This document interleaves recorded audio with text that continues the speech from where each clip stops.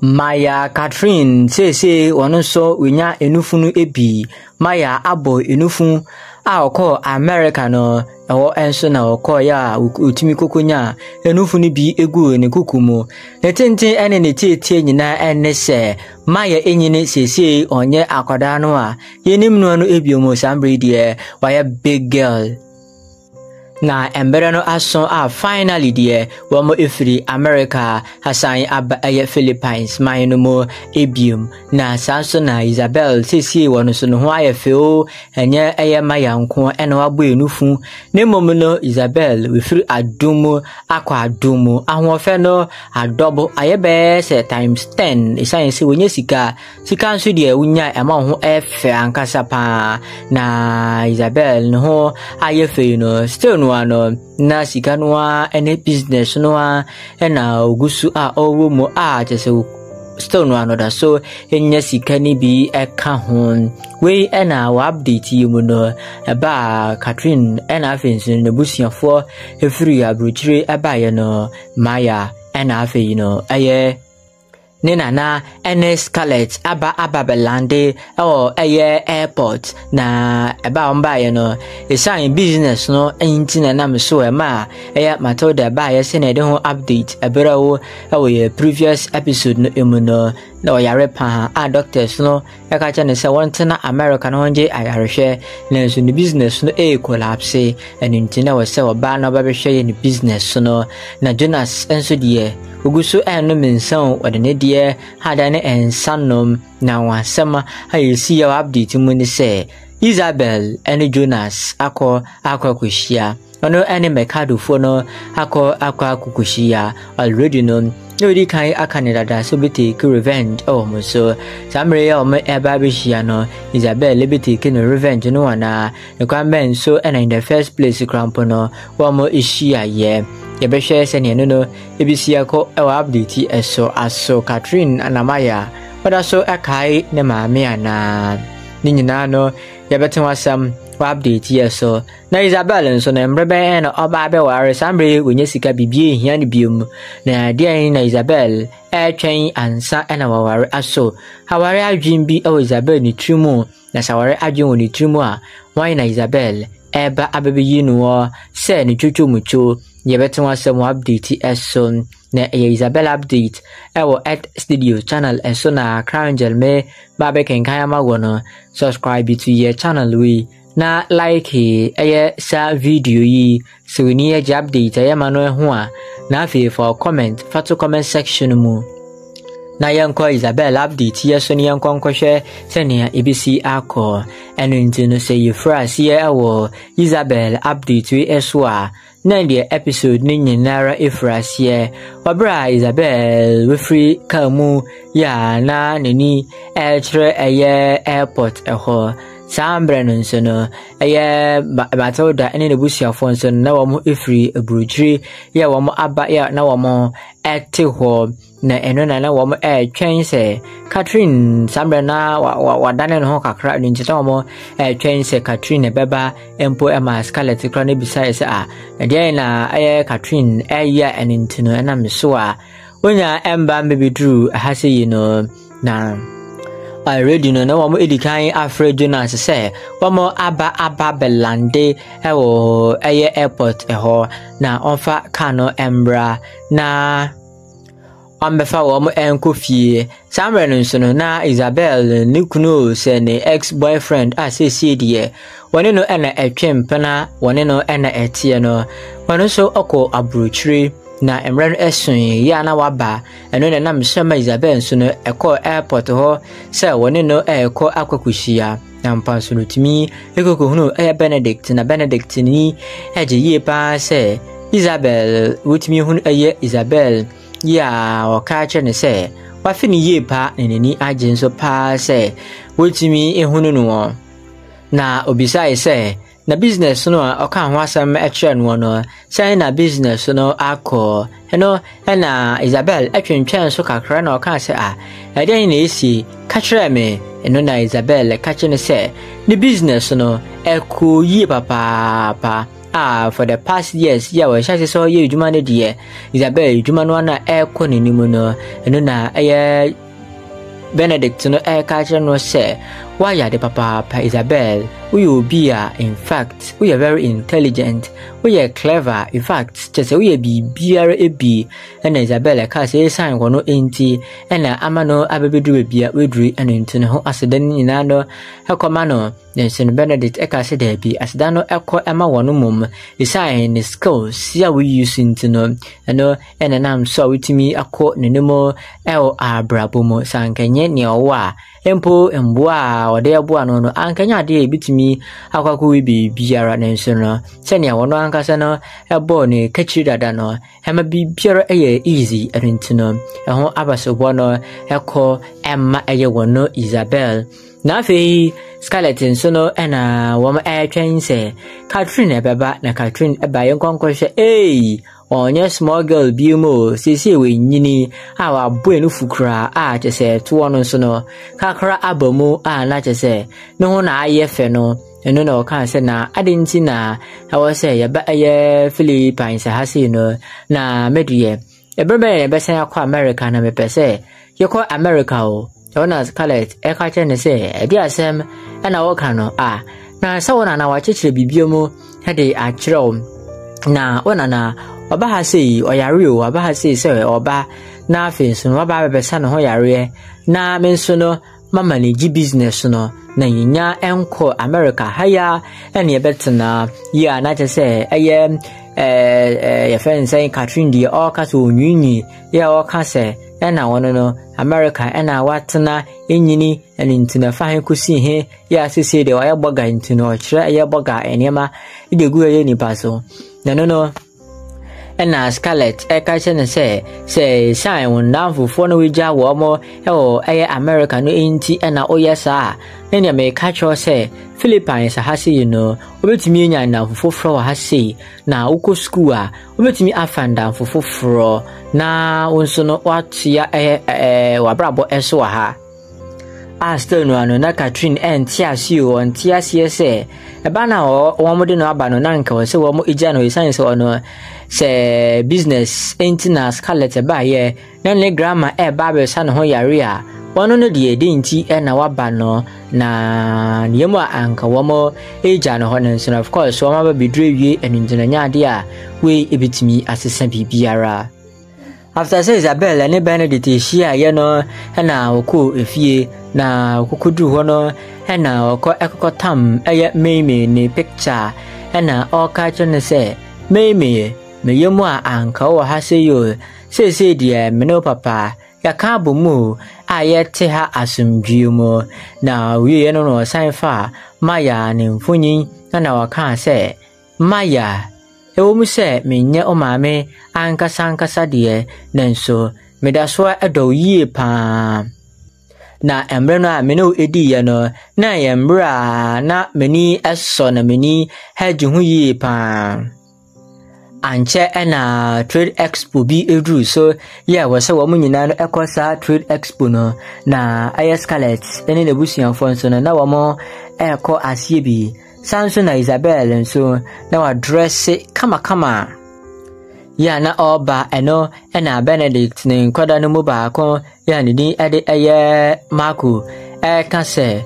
me so da ya na se enisuo in fact so why fe papa na why say angel ampa na Ysabel na no ho ayefe yi pa na Ysabel isane from ewie ye no na obisa ne se na emreben na yebeti wedding bells no enka emreben na obeware na Ysabel ka chene se wo mo ebeware a eno no wo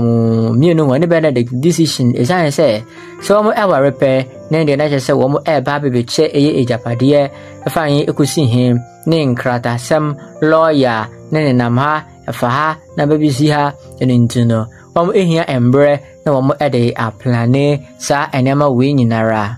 na empono omu say onware Benedict de nenso no etia wane no etie sere no nani agye ho yie pa na nche na Benedict nso no usan form ya woba ya wono nso no oka kire Ysabel say no ayefe na wonsisi no ho na wo entimi enko sa trade expo no sa amre no nso no Jonas ya na wo afro no say wo mra no na o kache wo say traffic nti na amano ache na wona mokwan so a oba si siara anche na Jonas babedru ho ya wo fa mercado fo no de wo ekofie na nsu ne busuafo ni sie wo airport ho ene se eka de anka Ysabel ene wo ehia ne nsu no airport wo de enya dia eno no eba so Ysabel enam hase na wo nso no henam hase ya wo eben ho pa ne nsu no enya dia wo itimi ehia ewo ho Yenhwe sa trade expo ya beba so yenhwe se no ebitimi akwenya abema wo ehia na embre no edri na Scarlett ene Jonas ena wo ekoi ena Jonas ka kire Scarlett se na adenti ena why woni musa sirika krai na unim se umuna obe hunahuna investors no ya ha se ya na ha ya ba ya no ye ba ha se ba aba bebe business henu na Scarlett dio kan se obe shiro se won shiro eno no emfa obiara eho na wa mho se oba be impress obiara ena Jonas ka che ne se ade omo eba be no ho no ehia ema omo business ni yi pa eno ntino eni kwan se bi biara ekobone ene anadwi na mra wo edu ho no ena nkrofo na ho no waiter no esha se wo serve na Jonas de ojenensa ojene alomo bites ya hono de otwitwa ye se yefiti amra Ysabel wu ye no ensa ena adane ninsio na ensa ena adane Jonas na duane ofa no anopa ewia ene nwumre awmache kro nyan mpo anka obesan so no afa de aka ho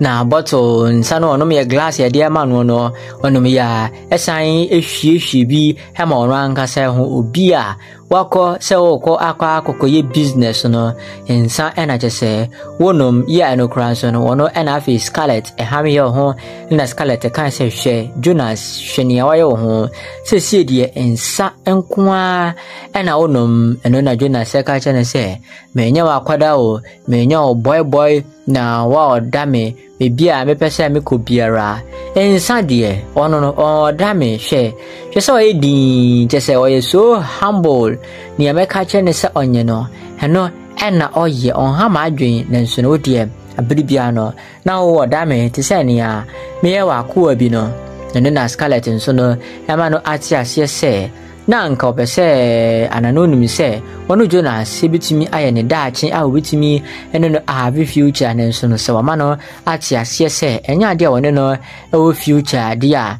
na de ho behia se wono nso no beyi nani ede amanu na Jonas de nanani aye say sign sambre no so no na Ysabel ene Benedict babedru ye no babedru wo na embai akonkonsafui omo edi nkonkonsa ya na womo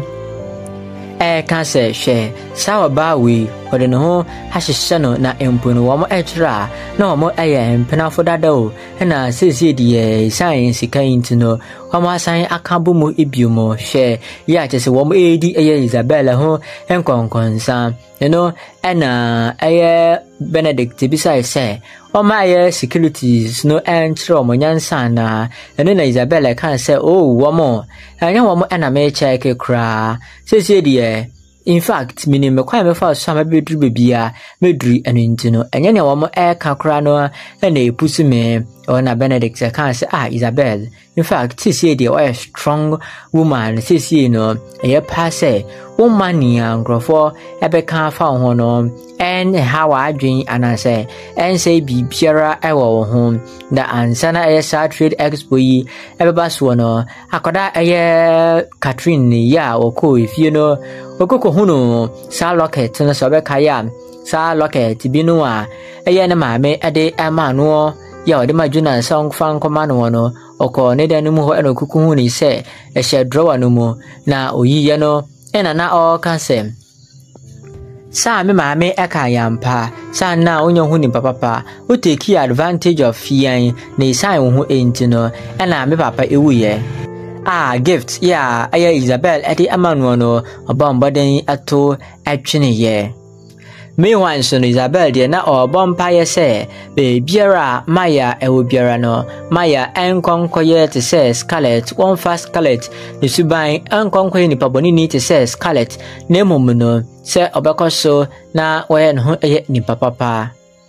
na embra Catherine eye sadie we no na Jonas babeto no wo edan no mu ho na wo fa locket no a wototwene ye no na wotam ye no na eye Catherine bisa ne se haden enti na wafa na Jonas ka cha ne se ama makai obi na eno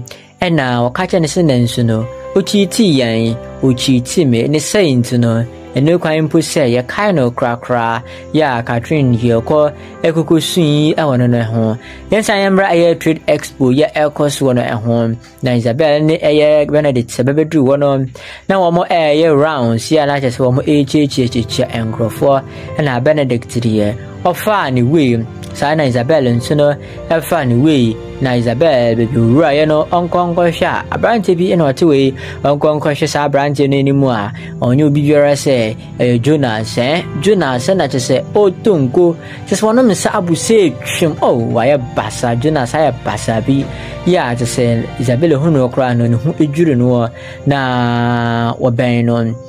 no kan se Jonas na Jonas nso no hunu Ysabel pepepe na kan se Ysabel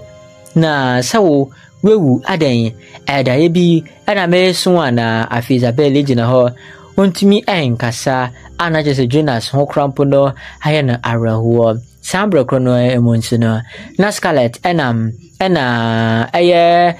Benedict I don't know how ekakopeme no na ne pes at all from na wo ma pes no so ya no de emanu ya obisa say ni din de sen na Scarlet e ka che ne say ni din ade aye Scarlet Mercado wono na no ye former beauty queen already no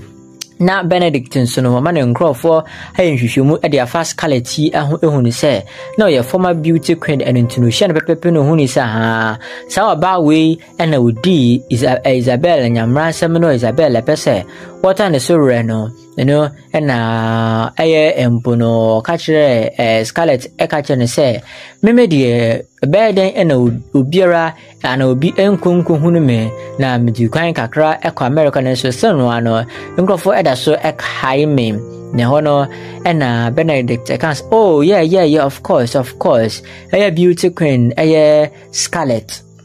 na ose utu kwan eko America okokoye den wo ho eno eso na Scarlet aise obi na no aise unyi na no na Benedict ka kire ne se menya stalker crisis na wo dwen na eno na uyi ne number ya de ma Ysabel se o se sana adwen na wa frɛ no na ehonso na Jonas sa wono na Ysabel edin komo no ne nsa kokobɔ aye ne bottle no a wono me ode no me nsa no glass no ne nsa kokobɔ glass no ema ne to form no na wait and eba ya o catch Ysabel se wonja no henfa mano na ne aye nimpa wone no eba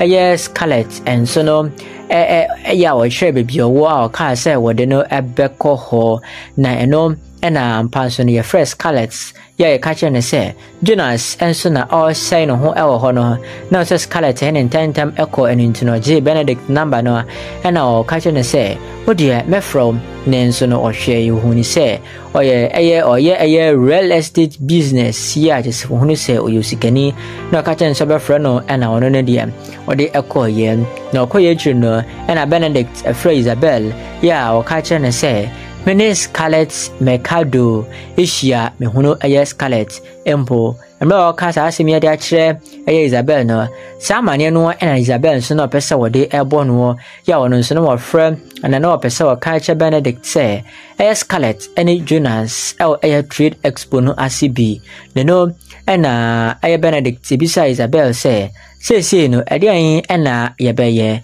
na mema manom more aha and into the giant henna or pesa ye, and the main Ysabel, a pesa more a yen samberano, Yabeshem. Send no ebisa call. I already know. Na a Benedict with the kind ebisa Ysabel say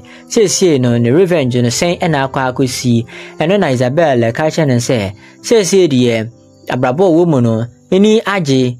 say or te na jimo then so the sound crofy a tries for more every crazy problem in said dia then dear on fan ho and I want more empha and chawo cra and into the young shay say dear Ysabel a pesa Benedict a year sambre yabeshe senior no bisia ko next update and so subscribe to your channel we na vention like a video for comment for to comment section emo na next update no